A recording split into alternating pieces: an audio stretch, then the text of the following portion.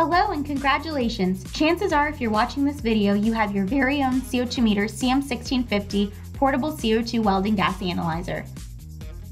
Today, we are going to show you, for those interested, how to change the settings on the CM-1650 dependent upon your use case and setup.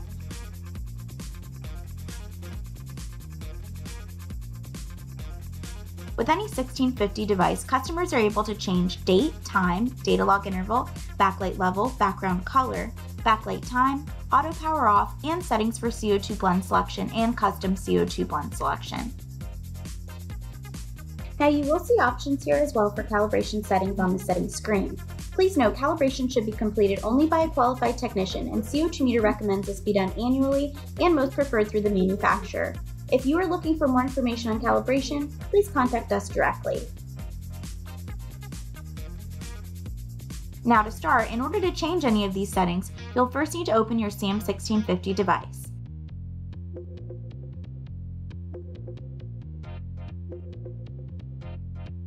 You will be sure to power on the device and ensure that the device completes its warm-up cycle. Next, you will select the Mode button until the menu display appears. Then, you will cycle through the settings I just mentioned using the up or down arrow keys to navigate your menu options. Select Enter in order to select any option and configure. Next, hit Mode to return back to the main menu.